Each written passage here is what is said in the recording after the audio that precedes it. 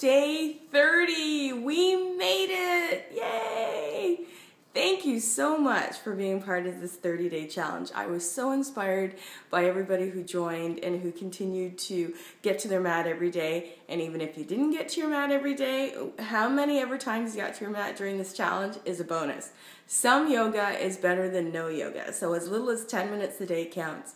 I just finished my hour-long practice and I feel great.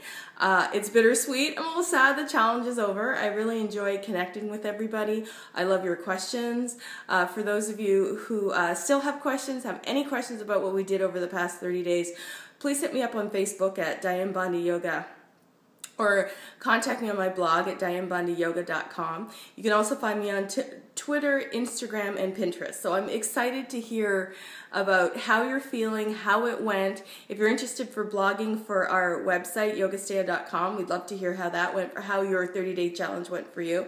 My challenge to you for the future, stay on your mat. Keep coming to your mat, even if it's as little as 10 minutes a day. And don't forget your random acts of yoga. I just like to leave my mat out and hit it whenever I can. It's not always easy to get to your mat, and I understand that. Coming up in the future, we'll be doing a 7-class series on how to pump up your practice. So look for that in the next coming weeks. And we will do a summertime yoga challenge. So I'm also looking forward to putting that together for you as well. So there's so much more to come. For those of you who are part of our online site, yogastea.com, where we have live streaming classes, over 100 live streaming classes, I'm putting up all new content in the next couple of weeks, new blogs, new classes, and I'd love to hear some of the classes you might want to see on Yogastea. So you get a say in the content that goes up on the site, because I do this all for you. So let me know what kind of classes you'd like to see. So once again, to connect with me, you can connect with me on Facebook, Diane Bondi Yoga.